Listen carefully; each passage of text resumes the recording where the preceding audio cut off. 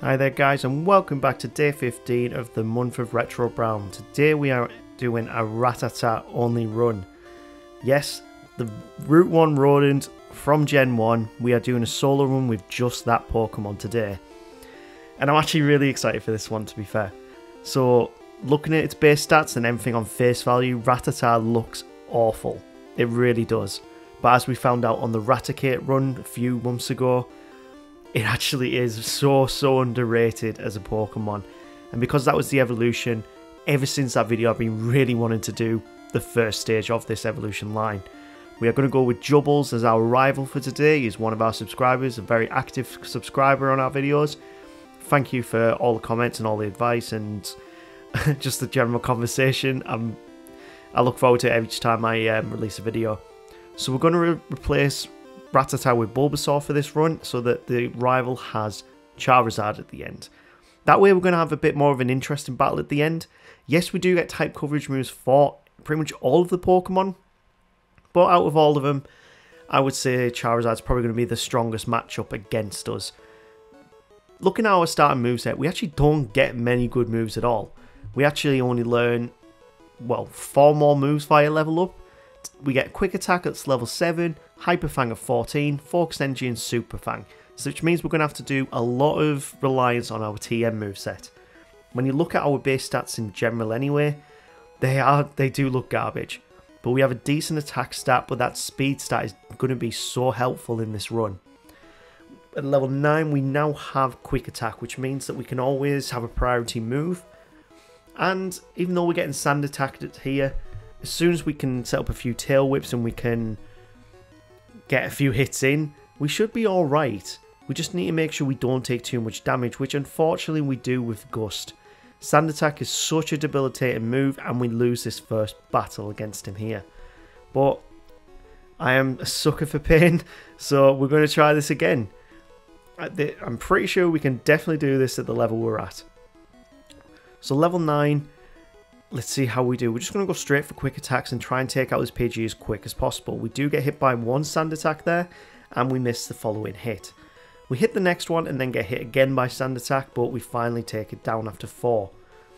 Not great really, but it gives us a chance to start using Tail Whip against the Charmander, and 1 should be more than enough to try and take it down.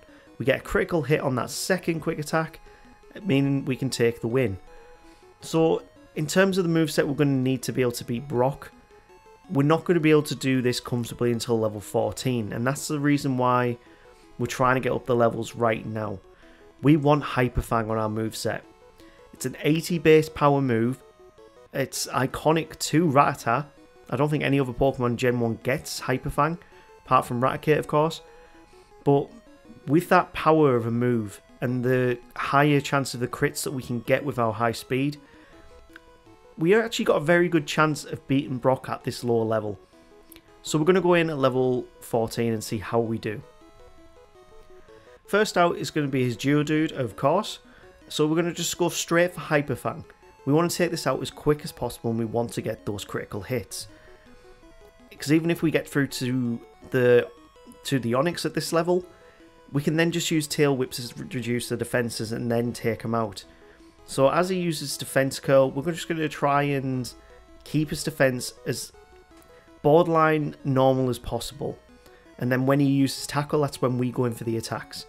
We don't get critical hits here until maybe later in this fight, and we're losing health way too quickly. That's why we wanted critical hits. You see how much damage that did? Fantastic move, Hyper Fang. We don't manage to take down the Geodude at this point, but I think this is going to come down to a lot of RNG really. It's definitely possible at level 14. We just need to get the right luck on the crits. So, we're nearly at half HP here for the Geodude. And, oh, come on. We want that critical hit. We don't get it here. We've got 8 Hyper Fangs left, 7 Hyper Fangs left, but we've got 16 HP to go against the Onix. So, we do outspeed, which is great. We do not want to be Screeched, to be honest, but we need to take down its defense. So now it's started using Bide, perfect time to use Tail Whip. And with all of that, it means that we got a critical hit there. It does quite a lot of damage. He goes for bite again, and we can just start alternating our moves. We don't want to be hit by tackle. That's the worst thing that can happen in this fight right now. And finally, our last Hyper Fang takes down Brock. This is why Rattata is very underrated in Gen 1. I love it.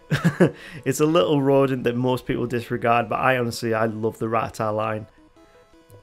Next up, we're in Nugget Bridge, and it makes more sense for us to go against the rival here. We need to get rid of that Pidgeotto before it starts using Sand Attack again. So we've been Sand Attack twice now. We're about half HP. Abra doesn't know any attacking moves, so it's a free battle. We'll take it out at our own leisure as soon as Hyper Fang decides to hit. 3 misses in a row, so I go for Quick Attack. And it's a one-hit shot.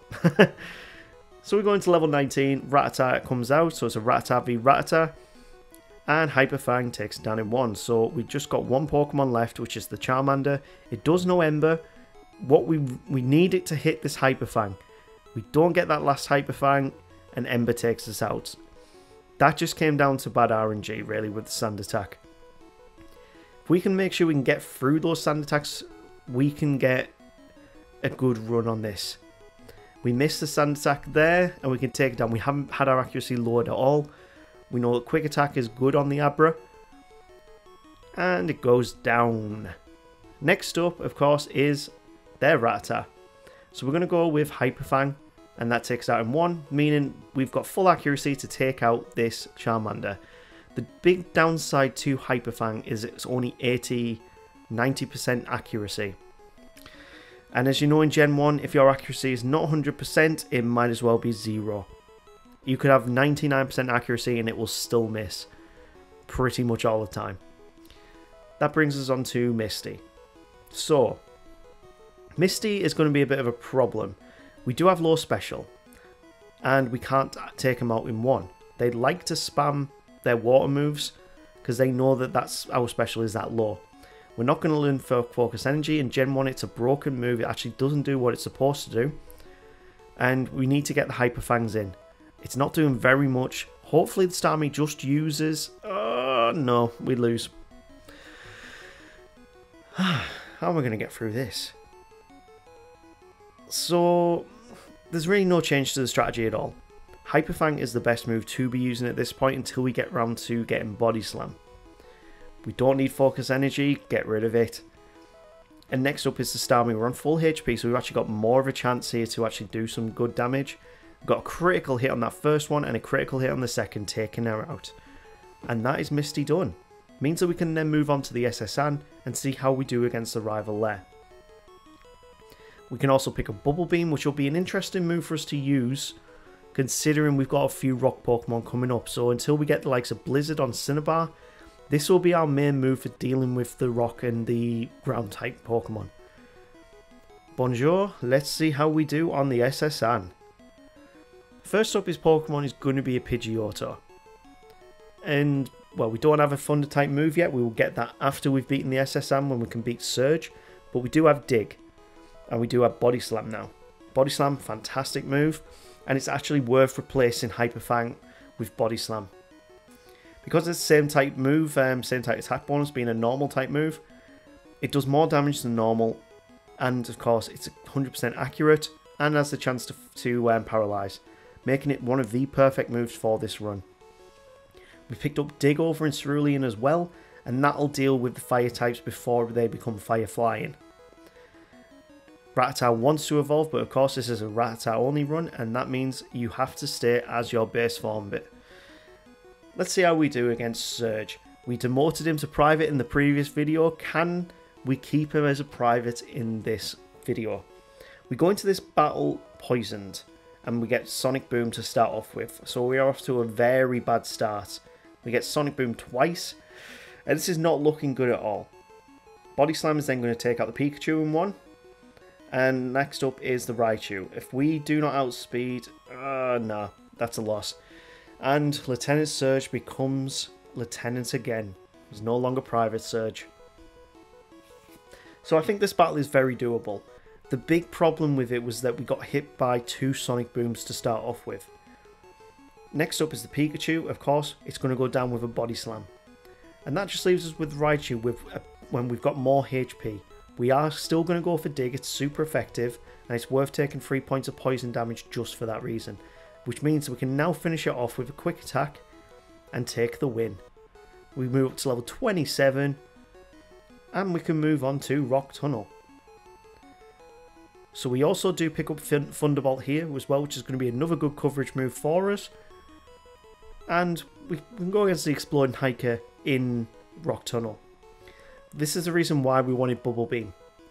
Bubble Beam's a fantastic move for these types of Pokemon, these types of trainers, and it'll also be fantastic when we come up against the likes of Giovanni. The Graveler as well has got a bit more bulk to it, but still cannot stand up to the might of Rattata's Bubble Beam. And that brings us on to Erica. Now Erica has been a thorn in my side, pun intended, for the last however many videos, because we've been mostly doing water type Pokemon runs. We're not a water type this time, but she goes up for different strategies. Normally she goes for Sleep Powder first. This time she went for Poison Powder. Considering we got poisoned before Surge as well, there seems to be a little bit of a trend going throughout this run that we're going to get poisoned. And I don't know what it is with the AI in this attempt, but yeah, they just decided they wanted to poison me a lot.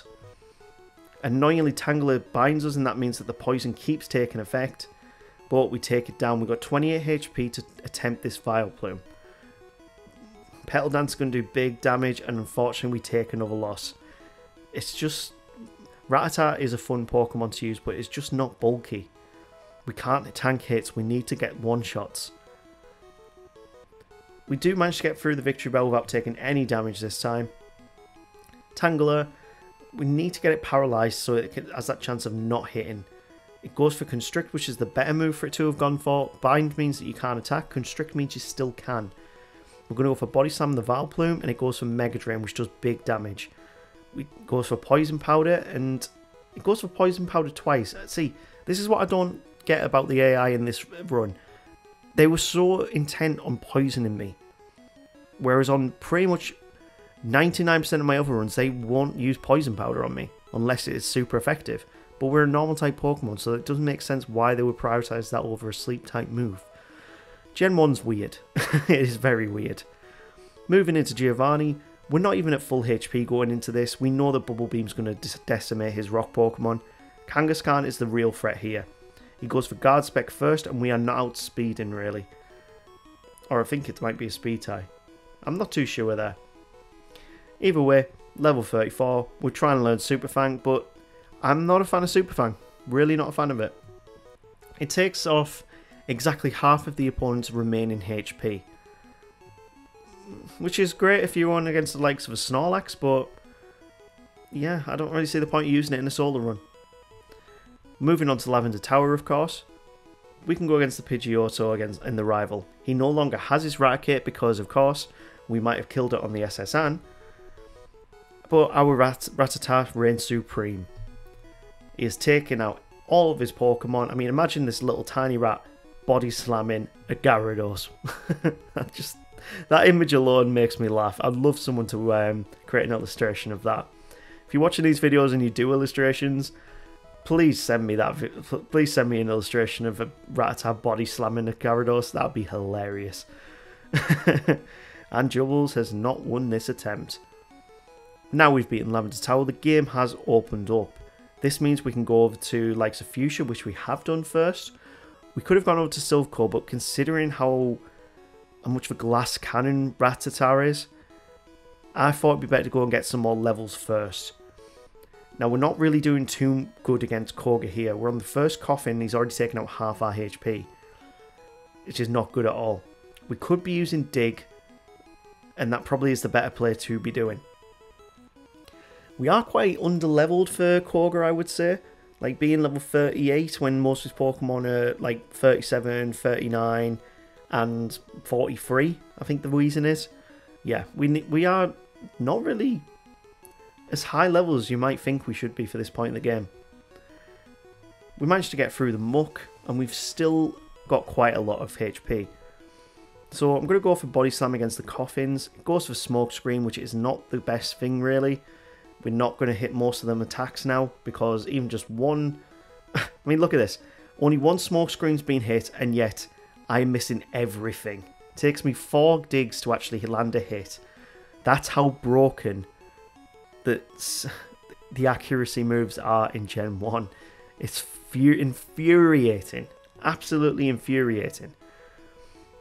But we do the dig self-destruct strategy and we take the win. Probably the cheekiest way to take the win against Koga, but I find it so funny. It's worth doing. That brings us over to Silphcore. We have to beat Silphcore to open up the rest of the game, really. We could have got Surf to go down Cinnabar, but we need that Lapras, really, that you get after this rival. We have now taught Thunderbolt to our Rat, and it's still not doing very much, so to be fair, Body Slam's still the way to go. Execute is next. Body Slam is dealing half damage to pretty much all of his Pokemon.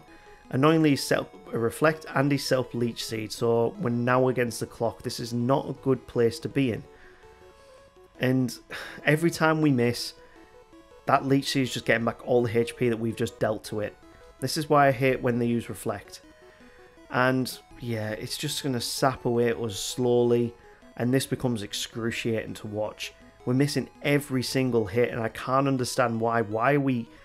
I'm not even sure we've been hit by an accuracy lowering move. Why are we missing so much? This is infuriating. And eventually, we die to Leech Seed. That is the cheapest win that the rival has had on us in so long. I think I might have been hit by a couple of sand attacks by the Pidgeot. On this attempt, we don't get hit by any, so it should be a different story. Execute comes out. And Body Slam. Oh, we get seeded again. Why do you want to poison and seed my Rattata? That sounds so wrong sometimes. Anyway, Thunderbolt does half damage on the Gyarados, and it gets taken down. That just leaves 2 Pokemon. Alakazam, not very bulky at all. 1 Body Slam is more than enough to take it out with a critical hit. That just leaves the Charizard. We do still have Bubble Beam, but Body Slam is still the best play to be making. This is why I say it is Gen 1's MVP move. It is fantastic. Best move to be using. We beat the rival and we move on to Giovanni. We don't allow you to evolve, but we also need to pick up the Lapras from the guy just on the left here. And that gives us our Surf user. Next up is Giovanni, and with beating Giovanni we can complete the Silphcore quest line. We're going into this at level 43. Only just around about the same level as his ace. His Kangaskhan comes out level 35. It goes for a Tail Whip, actually helps us out with the Badge Boost glitch, and we're now level 44. Rhyhorn, of course, is going to be weak to Bubble Beam, but it still tanks a hit, which is not looking good now. We've got 59 HP to go against the Nidoqueen. So, we need to use Dig so it doesn't hit us. It's going to do half damage with Dig, and he goes for a Guard Spec. Perfect, that's a perfect scenario. Gives us a chance to take it down, and there is a first time victory against Giovanni. And that leaves only a few trainers left. We need to go to Sabrina, but I also decided, you know, I haven't been to the dojo for a while. Let's see my mouse beat up some humanoid Pokemon. We Body Slam the Hitmonlee and Body Slam the Hitmonchan. It does manage to tank 1 Body Slam that Hitmonchan, boxes us a little bit, but then we just decide, you know what, we're not in a boxing match. Body Slam. Oh, Body Slam. A little rodent Body Slamming everything into oblivion. This is... You can't write this stuff really, can you? And it's going to be the same scenario in this Sabrina fight. Body Slam is just way too powerful. Way too powerful. We're going to use Dig against the Venomoth because it is technically bug poison. I remembered this time. And that means... Oh, that's a big hit. We're on 7 HP for this Alakazam. I don't think we're going to win this. Yeah, we're not going to win. Let's try again. Yeah, Venomoth is bug poison, not bug flying. Which means that Dig and other ground moves actually do hit it, which I find hilarious. Body Slam is going to do big damage on Mr. Mime. It only goes for a double slap. But because it's Pokemon, a double slap turns into triple slap. Venomoth comes out, we're going to go for Body Slam, and we get the critical hit. Next up is the Alakazam. We've got a lot more HP to work with here. He goes for Reflect. Of course he goes for Reflect and Recover, but we get 1 critical hit, and that takes him down. Sabrina has been beaten by a little rodent from Route 1. And we can move on to Blaine. We still haven't taught ourselves Blizzard. We did just pick it up in the Cinnabar Mansion. But we don't need it yet, really. To be fair, Dig is a much more powerful move to be using in this circumstance. 100% accuracy, 100 bias power, and it's super effective against fire types. So why would we use that when our special is a worse stat and water moves are special? We pretty much sweep through his entire team using Dig. He misses a fire blast. If that hit us, we would have done a lot of damage. Takedown does a lot, but Dig is more than enough to finish him off. So we go up to level 51, and we only have one gym leader left, really. That is Giovanni for the 3rd time. And this is his penultimate battle. That pretty much is not going to be too special in all eyes. We have Blizzard on our moveset. That's going to be the main move we're going to use here. Blizzard hits the Rhyhorn and it's a one-shot KO. Next up is the Dugtrio. This is the one I'm actually the most worried about in this entire fight. Because it outspeeds us, it can use Slash and our defenses are garbage. Nidoqueen is next and Dig is the best player here. It does half damage and then we get hit by Body Slam. So we're actually not in too good of a position here. Which means the Nidoking has got a chance to KO us. If it goes for Poison Sting, perfect, but we get the critical anyway. Last up is the Rhydon and we want Blizzard to crit. It doesn't and he goes for Stomp. That seems quite fitting. A big rhino like that has just stepped on the mouse. I mean, a bit cruel, but at the same time, that seems more realistic. We paralysed that Rhyhorn on the reattempt. And Dugtrio goes for Sand Attack but misses. Perfect scenario. We're on full HP for this Nidoqueen, but we still take a Body Slam. But we are on a lot better health than we were last time. Next up is the Nidoking. If we can crit this again, that would be fantastic. Come on. We don't crit and he goes for Tackle? That Nidoking's still got Tackle. Why did I not know this? We froze the ride. Why does that Nidoking still know Tackle? That's... Oh, I love Gen 1 so much. Why does that Nidoking still have Tackle? I've never seen it use Tackle before. Okay, let's move on to the rival. Blizzard is the best player to be using against the Pidgeot. I find it weird that a little rodent can learn Blizzard when it's a normal type Pokemon. It's also the best player to be using against the Rhyhorn. Execute is next and we're still going to go for Blizzard. It doesn't take it out in one and again we get Leech Seeded. Genuinely, that Execute is more of a threat than the Executor in the very final fight. Because the Executor in the final fight has only got Hypnosis, Stomp and Barrage. That Execute's actually got Solar Beam. I'm pretty sure it's got Solar Beam. Why did he... Gen 1 is so weird. It's so weird. Oh, right. Charizard's locked himself into Rage and that gives us a good chance to take him out with the next Body Slam. Level 55 going into Elite 4 here. And we are doing really well. So well. Lorelei is up first. And to be fair, even though we've got Agatha coming up, this is the trainer I'm most worried about because Thunderbolt barely does anything. We've got awful special. And they start nerfing my attack with Growl. So we're in a very bad position here. I haven't used my rare candies yet, but if this attempt doesn't go well, I might have to use them. Aurora Beam hits and does big damage. Next up we've got Slowbro, which is very bulky. Yeah, I don't even think we're going to get past this Slowbro. Okay, we do get past the Slowbro. We're on 13 HP for the Jinx. And I misclicked and used Thunderbolt. I should have used Dig there. Okay. Focus. We've used some rare candies. We can now do half damage on that Dugong. And yet, it still took 3 hits. Cloyster is next and Thunderbolt is going to be the best move to use. I misclicked for Blizzard. And he locks us into Clamp. Another loss. 3rd time's the charm? Maybe? We're going to go for dig on the dugong. It's not super effective, but it does quite a bit of damage. Thunderbolt actually paralyzes for once, and we take him out with body slam. So we got through the dugong without losing any HP. That's perfect. Cloyster is going to take 2 hits with Thunderbolt, and we also paralyze it. Perfect. Now we're on to the Slowbro. It's only really got Water Gun that can do damage to us. So as long as we can get past it with Thunderbolts and we don't take growls, we can do alright. Jinx is next. We're going to go for dig. And she goes for a double slap. It doesn't even do half damage. And we're going to break that thrash by digging again. So she's going to be confused now. Hits herself with confusion and one more dig takes her out. We've got 53 HP for this Lapras. This is not good. Hydro Pump misses.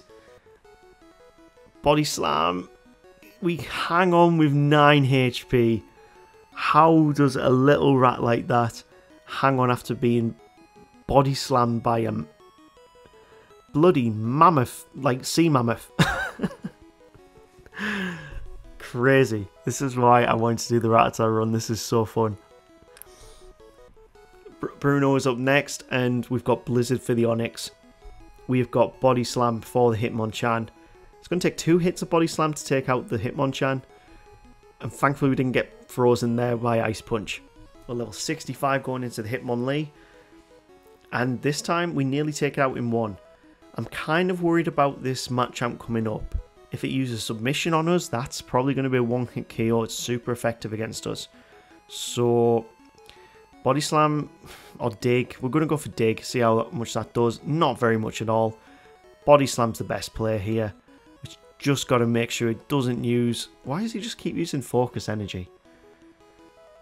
Bruno, you are awful. You've just been beaten by a little rat. Oh, Gen 1, Gen 1, Gen 1. So fun. Agatha is next, and of course this is the whole reason why we have Dig on our moveset. It's a super effective move against her Ghost Poison types.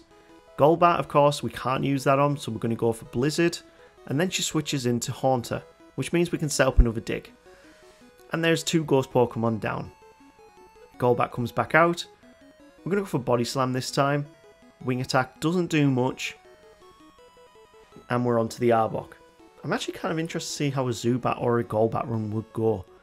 Zubat would be awful, I think. But I think Golbat might be pretty cool. I might have to... If they come up on the next runs, I might do a Golbat or a Zubat run. Last Gengar comes out, and of course we get a critical hit to take it down. So Agatha is a first time victory. That now leads us on to the last Elite Four member, which is Lance the Dragon Trainer. We have Blizzard on our arsenal, so we actually should have a good chance to win. We've got Thunderbolt for the Gyarados.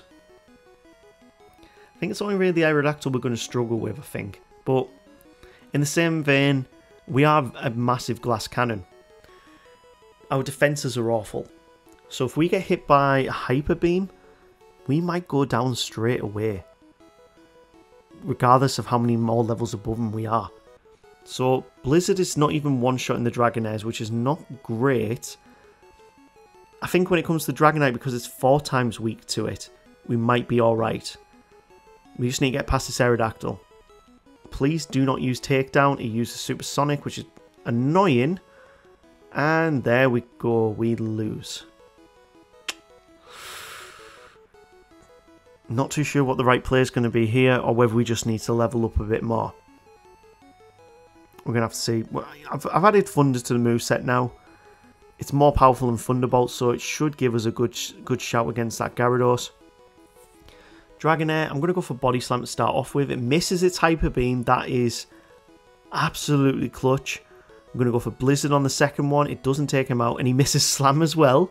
Okay, this is looking good. This is looking very good. We're going to go for Blizzard against the Aerodactyl, and it's a one-shot. Can Blizzard hit? It does, and it's a one-shot crit. Okay, Rattata, go on, son. You have just beaten Lance on your own. And that just leaves one more challenge before we can crown this Rattata the champion of the Kanto region. Let's see how we do against our rival. This is going to be fun. So, Jubbles sends out his Pidgeot. We have got Thunder, we've got Blizzard. We're going to go for Blizzard. And he goes for Blizzard back. That does a lot of damage. Okay, so Pidgeot is down. We're on half HP with 5 Pokemon to go. And we get hit by Side Beam. We don't even outspeed the Alakazam. Oh my god, that was quick. I don't know what we're going to do differently here. Okay, so we're going to Blizzard. And we get the freeze. Instead of going with Thunder, we're actually going to go with Mimic. So we've got to hope that we get a Paralysis or something. Come on, we need to Mimic Recover. If we Mimic Recover here, this is big brain strats. We get Recover. He goes for Psychic. Can we tank that? Please tank that. Please tank that. 16 HP left, and we managed to beat him. Next up is the Rhydon, and we're going to recover here. Safest Pokemon to recover on, because mostly what he's going to do is use Tail Whip or Leer. And that actually helps us, to be fair. That adds to the Badge Boost glitch, and which means Blizzard nearly takes him out in one. Body Slam then finishes it off the remains, and we're on to the Executor. Blizzard again is the best player here. We could get the freeze chance, but to be fair, Body Slam probably is doing more damage, so we go through to the Gyarados without losing any HP. Gyarados hits with a Hydro Pump. 29 HP left. We get the critical hit and move on to Charizard. We got the Paralysis. He goes for Rage. He goes for Rage. We've won. Oh my god, we've won.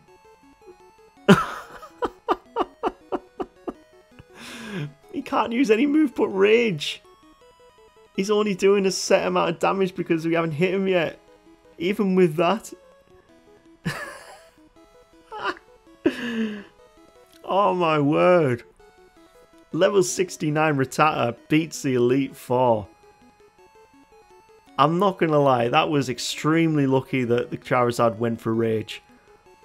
And if it had gone for any other move, we'd have lost. I think when I got to that Alakazam, I mean, not the Alakazam, I can't even get my words out. I'm so happy with how this run went. It's not the greatest Pokemon, but we only just missed out on the 4-hour mark with a Rattata. I have not seen anyone else on YouTube get a run that good on the time with Rattata. Please, people out there, if you're going to do a Rattata run, that is the time that you need to beat, because I've watched a lot of YouTubes, I've not seen anyone beat that yet.